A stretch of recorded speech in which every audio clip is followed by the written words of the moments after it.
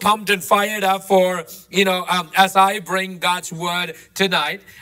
One of the themes that was running in my mind, and Sneha kind of mentioned that as she was hosting our service, that the song that she loves the most during Christmas season is All I Want for Christmas Is You. I don't know if I sang that in the right way or not, but here's the lyrics. I'm not going to test myself or put myself on online media by singing it, but this is how the lyrics go, and I love this song. I'll tell you the reason behind why I love this song. Because Anisha is not here, this is how it goes. I don't want a lot for Christmas.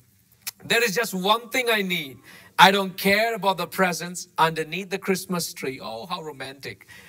I just want you for my own, more than you could ever know. Make my wish come true. Oh, I don't know how oh goes there, but all I want for Christmas is you. I still remember, this is before Anisha walked into my life. This song, somebody called me one day when I was in school, and she made me hear this song. And Anisha, I'm sorry if you're hearing this for the very first time. Let's be just open and transparent. And maybe on the online media, you're watching this, but hey, let's go. So she called me and made me listen to this beautiful song. And back then, I had no clue about what this is. I was in love with the song and also the person who shared that song with me. But then life happened. But then I met Anisha and life changed forever. All I want for Christmas is you. And that's what I want to bring our attention to as we gather our thoughts together on Christmas 2020, Christmas Eve service.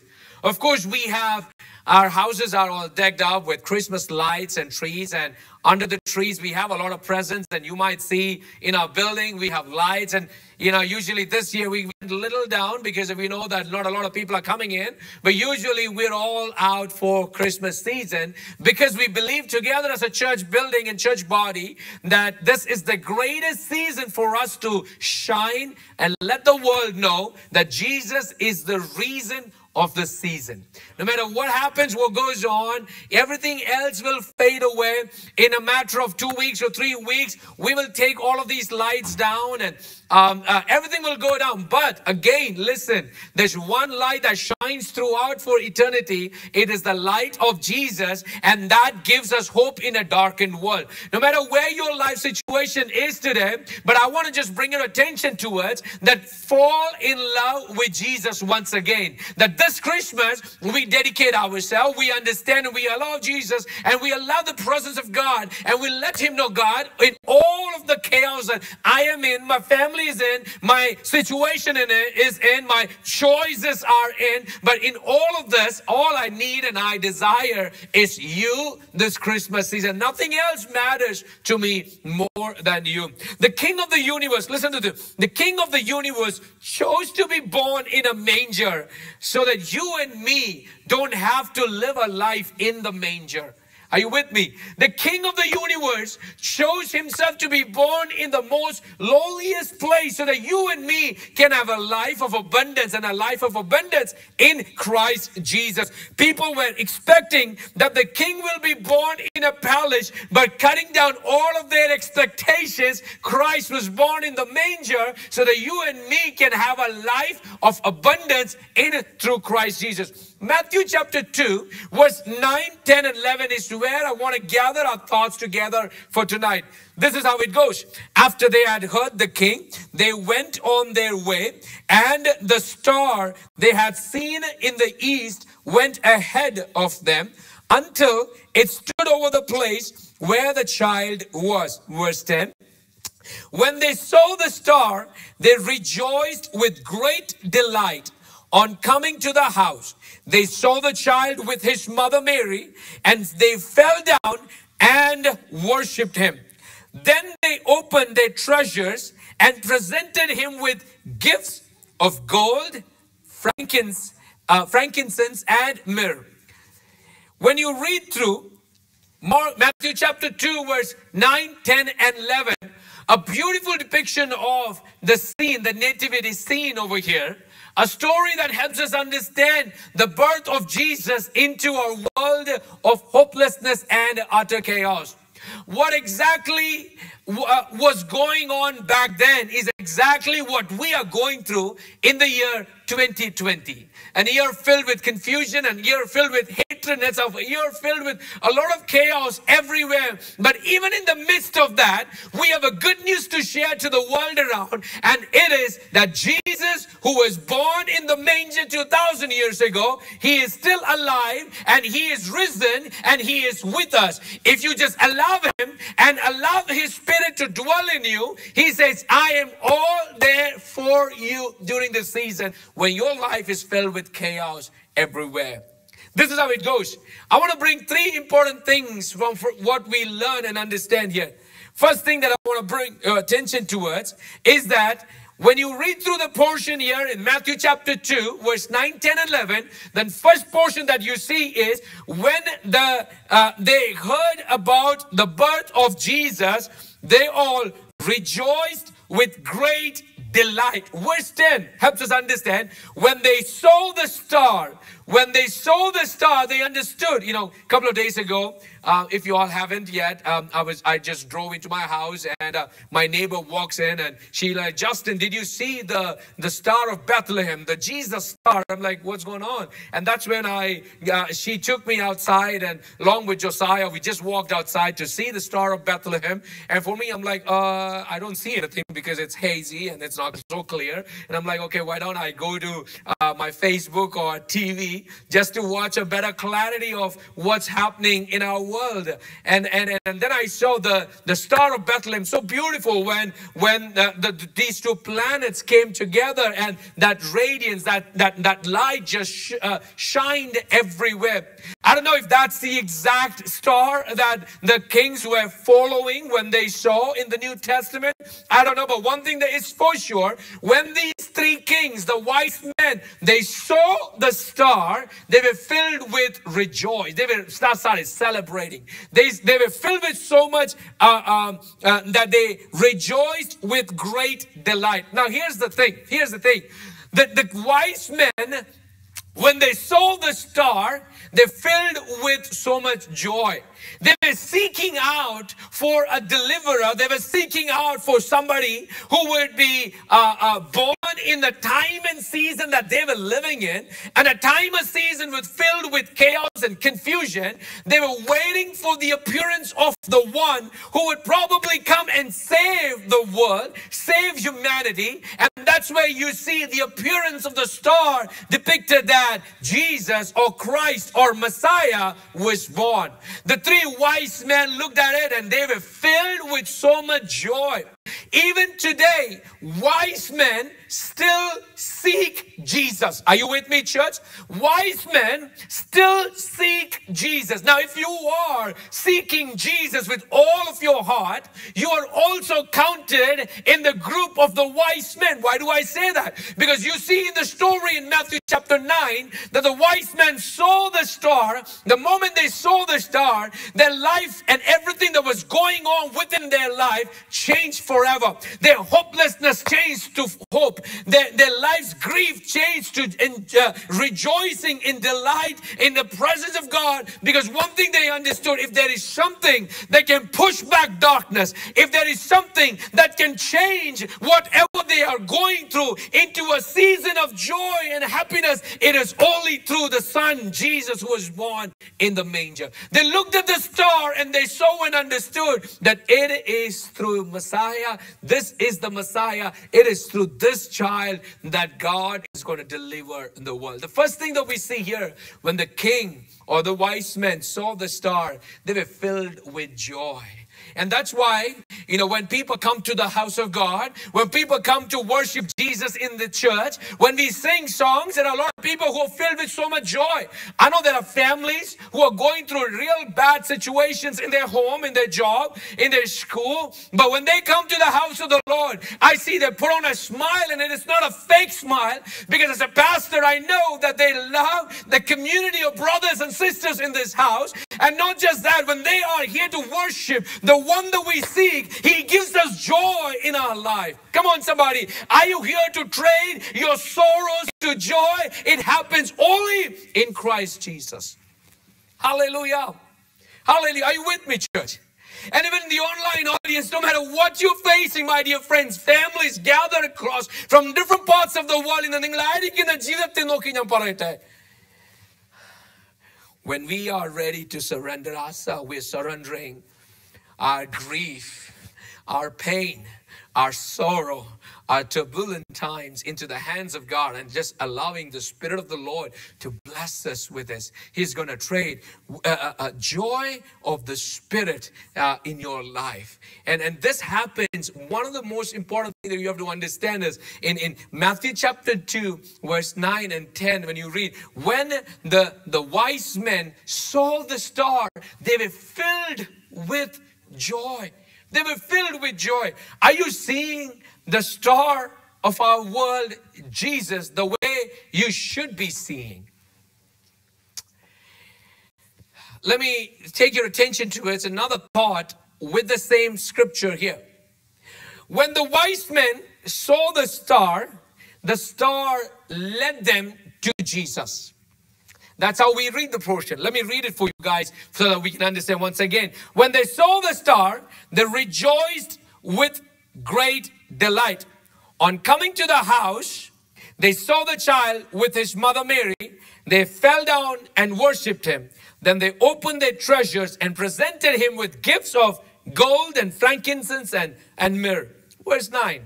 After they had heard their king, I'm just rewinding it. After they had heard the king, they went on their way, and the star they had seen in the east went ahead of them. What does it mean? They saw a star and they kept following it. And my question to everybody watching me right now is, can you become that star through which people will follow you to Jesus? Are you with me? And you might think that, you know what, my ministry is of no significance. I'm just playing in the background.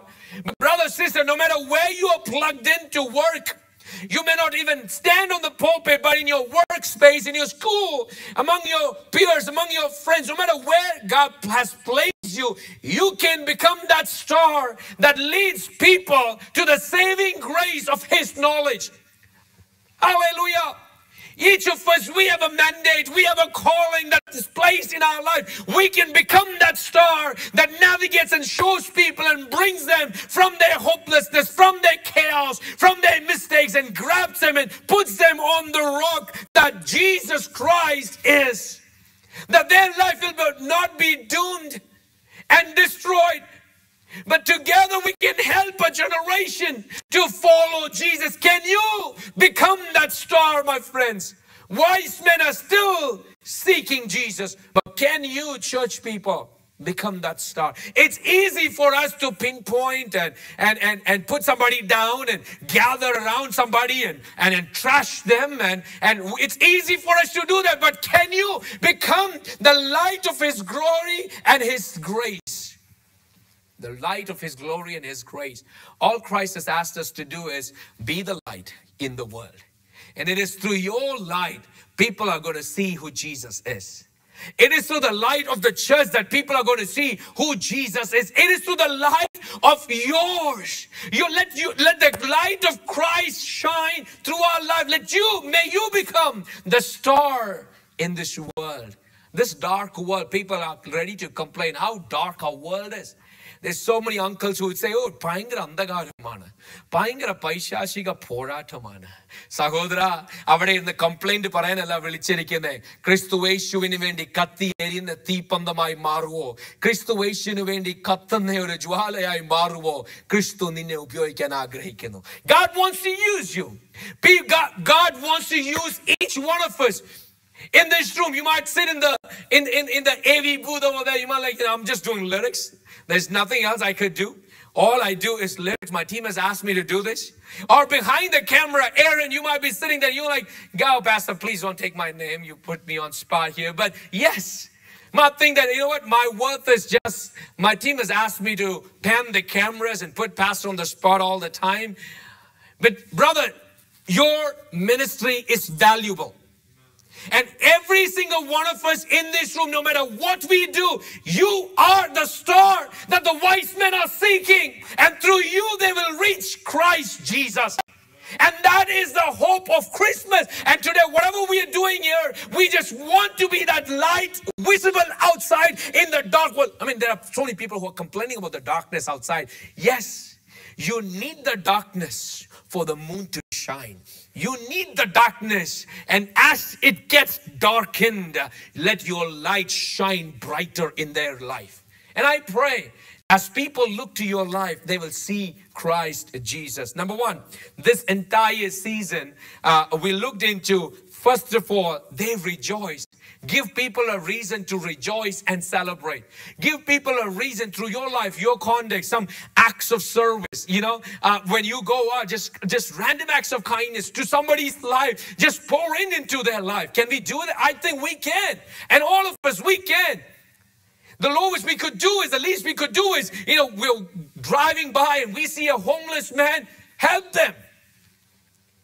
Give something that their holidays is cheered as well. This Christmas season, there are so many people that we know that might be sleeping under the bridges of our cities, who have no home in these cold winter days. But can I just pray you as a pastor? Can I just preach here, just helping us understand that let us become, give or donate something, just a random act of kindness into their life, so that you become the visible light of His glory in their life. There are so many people in our cities, in our neighborhoods. There's so many people that we know in our connections, in our contacts, who are going through some deep struggles in their life or family. May us come around them. Don't just ask them a message, how are you doing? But go for them. Even in the midst of the global pandemic, the church should not fear and sit in the closet. But I believe the church, this is our finest hour. When the world is filled with darkness and the hopelessness is around us, this is the finest hour of our church to rise up, leave behind the shackles, to declare, you know what? I know there is darkened world outside, but I am here to shine the light of His glory. Through us, we can do it. Number two that I want to mention here is, always understand, it's not about the presents, and all is good. And I put, you know, presents under the Christmas tree for my son Josiah. He's all about it. He's excited to open his presents. But yesterday I remembered, I heard Anisha saying this to him. Josiah, one thing we need you to understand, even though he's really, really small to get it, but it's not about this present. It's about Jesus. It is about Jesus. Listen to this. His presence is my present. We are waiting for a present in our life. We are waiting for gifts in our life. We are waiting for our Santa to come, our white elephant to give us, you know, our secret Santa to come give us our gifts. We're just waiting for somebody to give us something. And my love language is receiving gifts. Y'all, I'm here, okay? Christmas tomorrow. But this season, let us understand, His presence is our present. And that is the story of Christmas, where it says that Emmanuel, what does it mean? God with us. In Exodus, you see the story 33 verse 14. It says, the Lord replied, my presence will go with you. It's the story of Moses. He's afraid, he's scared. But here he says, my presence will go with you.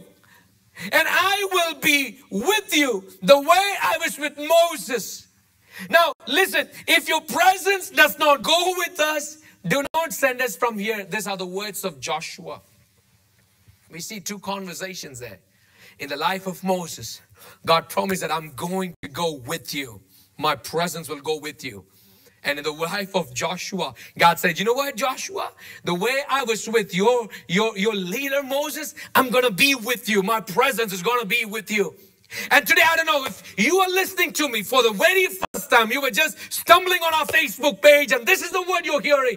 My friend, you might be in a situation filled with hopelessness and chaos. But here's the word of hope into your life. As God was with all the saints of the Bible, He says that I will be with you. And that is the story of Christmas, that Emmanuel, God, in other words, God is with us. Not a leader who is born, who lived their life and now dead and gone. But he's the leader. He says, I'm going to be with you. Where are you in life journey?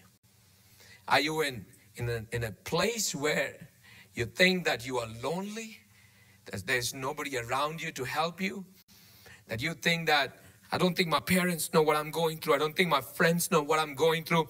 I can put up a mask and shine and be happy in front of everybody, but deep down I'm broken, I'm bruised, I can't live. That could be you, my friend. That could be you. But the good news of Christmas is Jesus is for us. Emmanuel says, God with us. Listen to this. The third aspect of the kings, the wise men visiting Jesus there, the third aspect is they worshipped Jesus. Now listen, it is very important for us to know that each of us here, we are made to worship, created to worship. Although we all live our individual lives, but there is something that our spiritual world is offering. In other words, God created us so that we could worship Him. And that doesn't mean that 24/7 we sing songs and we say hallelujah and amen and walk around. But worship is our attitude. Worship is the way we live. Worship is the way we interact. Worship is the way we communicate. Worship is the way I express myself. It's not just two songs. It's not just when Benjamin goes on high beat and we all celebrate, sing in tongues, and there are so many people that I know, and I'm coming for all the religious people. It's good that you sing in Anya Bhasha and worship God for 20 minutes, but if you cannot tell I am sorry in English or whatever language that you speak, then I don't think God is pleased with your 20 minutes of Anya Bhasha. Let me be honest. We can sing songs to worship God. We can sing in our tongues and worship in this house. Let everybody know that.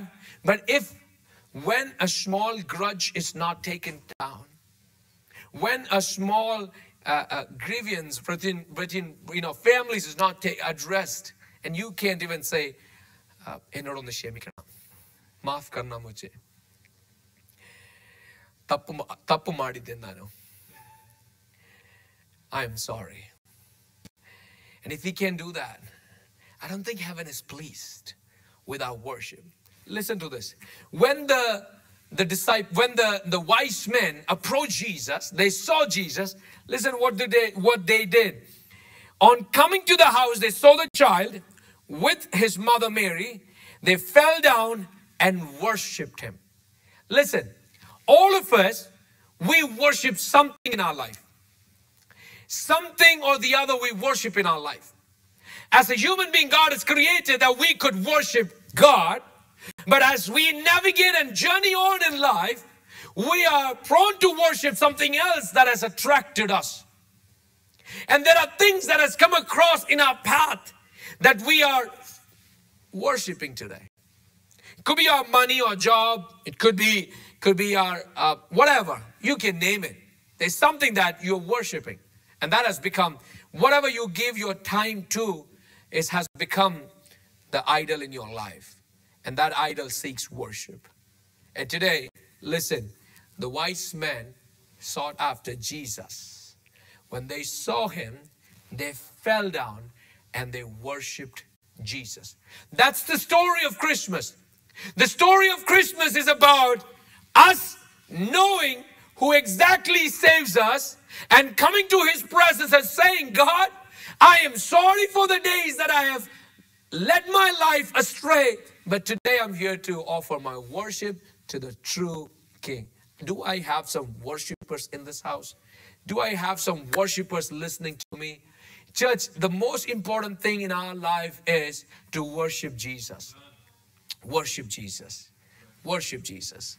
Even when we don't have a musical background, even when we don't have a worship leader leading us, you can still worship God. You don't need a music set, and you don't need all that to you to be a worshiper. I mean, that helps us in a church situation. We need our worshipers. We need our music instruments. But even when everything is gone dead, you can still be a worshiper. Choose today to be a worshiper of Jesus Christ. Listen to the fourth thing that the wise men did, and I'm going to wind up here.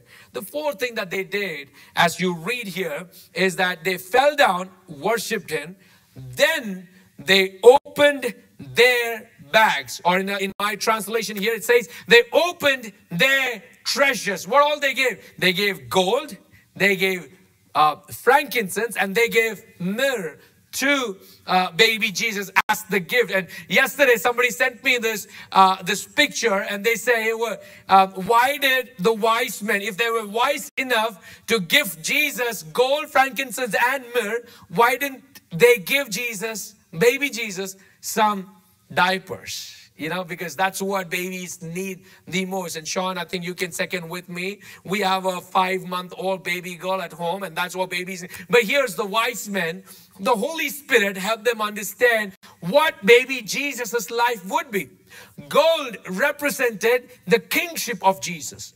Frankincense represented the priestlyhood of Jesus. He's the chief priest.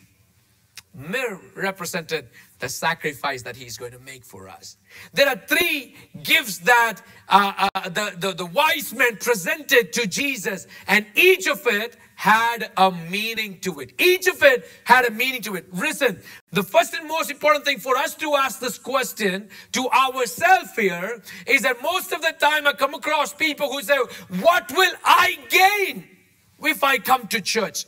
What will I gain if I worship? Can I tell you, if that is the equation, if that is the question that you have, you are wrong, my friend. It's not about what you gain. That is a business transaction. But here's the story. The wise men came to give what they had to worship Jesus. And whenever you come to the house of the Lord, we come not in an attitude of what will I get, but we come in an attitude of what can I give? What can I give? My giving helps somebody's life. My giving is what is more important, because that is directly related to my heart's condition. Where your heart is, your money is. Where is your heart today? Your money is, your treasure, wherever your treasure is, your heart is. Where is your heart today? And here the wise men, they chose to come to the presence of Jesus, and they gave him the most important thing here, and that is the gifts. They opened their bags. A lot of people come to church every Sunday. They come, they close their bags, and they go back without even giving him any worship. A lot of people come and when I say bags, it's not just, I'm not hinting about your money. If you want to give that, God bless you. But I'm talking to you about your praises. When you are in the presence of God, open up and worship him. Celebrate the goodness of what he has done in our life. And all through 2020 worship team, we can have, we can surely go into the next song. But listen. Before we wind up here, this entire season,